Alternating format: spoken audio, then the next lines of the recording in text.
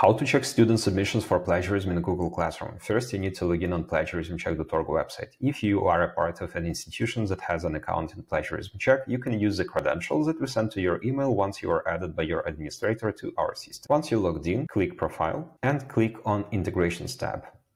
Here you can see Google Classroom area. Click Connect and choose the Gmail account that you use with your Google Classroom.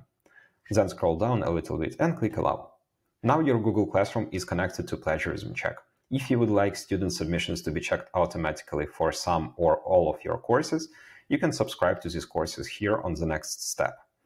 I will subscribe to all the courses that are available in my Google Classroom. Click Save.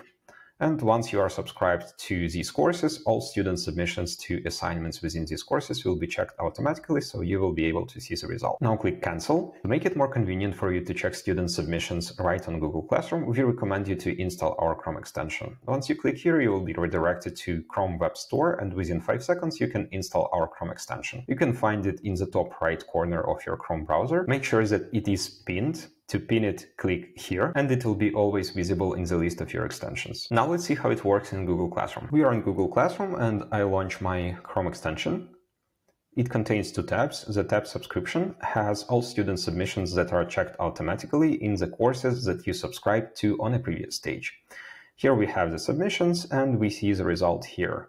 They are pretty high, so you may need to see the detailed report with sources where you found similarities. To see the report, click here. And click here. We will open a detailed report for you. The table courses can be helpful in case you do not want student submissions to be checked automatically for some specific course. In this case, you can check them manually. If you want to check this submission, you should click here and click Check Selected.